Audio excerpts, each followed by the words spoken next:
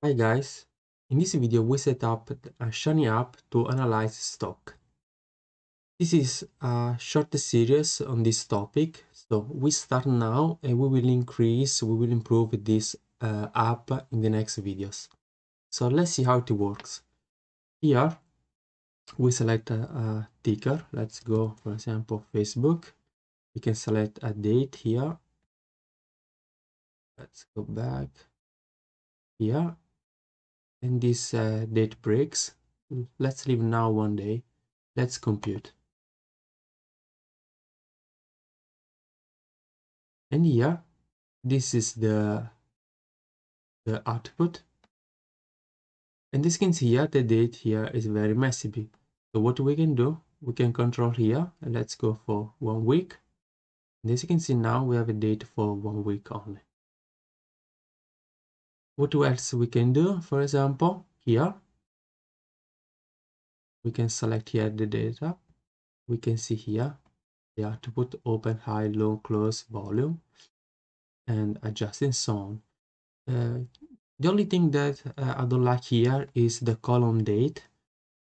I could not fix this one, but I just searched a bit and it seems that the problem is when with the render table function, with the table itself, because as you can see here, also here, in this one, all these dates are correct. For the moment, let's leave it like this and see if I can fix it in the next videos. So this is what we are going to do. So what do we have here? As you can see, we have a sidebar here where we have a ticker here where we can select uh, the ticker of the firms that we want to analyze, a date, and only a starting date. So I assume that we want the data up to the end. And then here, date breaks is just to correct here. I leave the user to correct, to choose the date break. As you can see, if we can go here, we just put 1 month. Okay, then here we have the name of the ticker, Facebook, from the date here that we selected, and this here is the last the close prices here in February 4. So let's see now the structure. These are the packages used. Then we have this is old. We define the user interface. So as you see, we have a title pane here, stock analysis. Then we have a set bar layout. This is the layout that we used in the previous videos, where we have a text input, so ticker, where we have to write the ticker that we want. Ticker here is the ID. Then we have date input, so date is the ID, starting date is the label, and the value, we set this default value at the beginning for this date here. Then we have select input, date breaks is the ID, and here we can select 1 day, 1 week, 1 month, or 1 year. This is just to control for the x-axis. Then we have an action button. Button is the ID, compute, sorry, is the label, and this is the class. In main panel, we return the plot, the candle plot, brush plot underscore brush. You have already seen the previous videos. It's just to select the area to see the data, and then we return here the data. So these are the inputs. Let's see now the output in the server function. So here we have an event reactive. So again, we are waiting that the user push the button. Okay, so this is the button ID.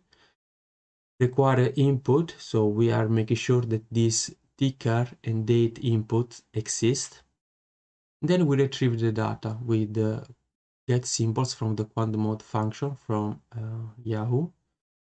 This is the input ticker, so based on what we write here. From the input date, based on the date that we choose, @assign equal false. This is because we cap this name here, stock. Then we convert as a data frame.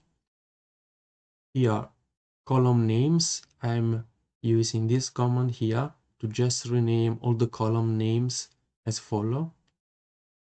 Then row names to column. So we are make this date column. And we set as a date, okay, as class date. Then we generate this green red based on an if else. If open less close, open price less close price greater than 0, we have red. Otherwise, we have green. Okay. Now we proceed with the plot for this CP candlestick plot. Again, event reactive. We are waiting for the button to be pushed. These are the required input. For this candlestick plot with ggplot, I took the code from our bloggers. You find the link in the description. I just modified it because here I used a different function to download the data.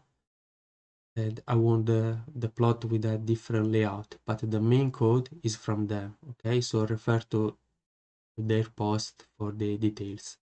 Okay, just for example here in labs, I added this part here. I want a title that should be the input and the ticker here from the date 1, okay, to the date of the last date, so the number of stock. And again, here we already said this last time, we use this stock, we treat as a function because this is from event reactive. Okay,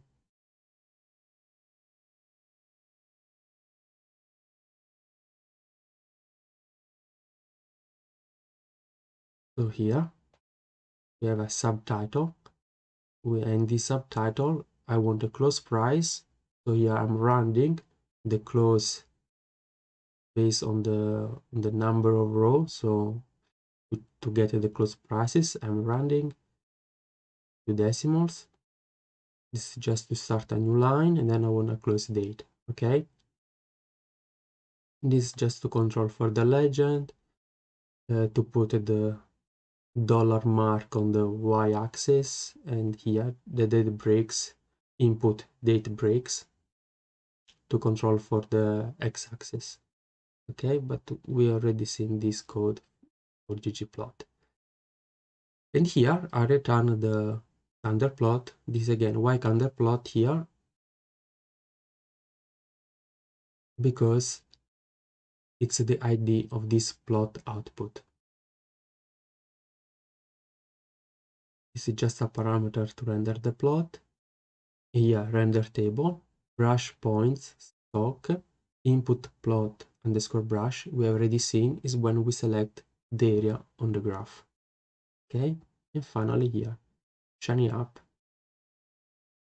to run the app. Okay, let's run it again.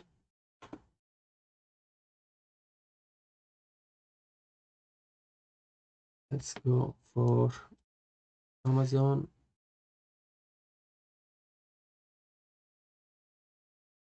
Let's here, Amazon 2012. Let's put 1 year. Let's compute. And that's it. We can see here, tempo, let the data. Let's change with Tesla.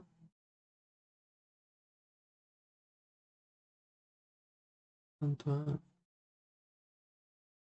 Go for month. This is Tesla. Better like this. Again, we can see here at the beginning, it was the price. We can see now. but the prices increased. Okay guys, so that's it for today. Enjoy this video, see you in the next one.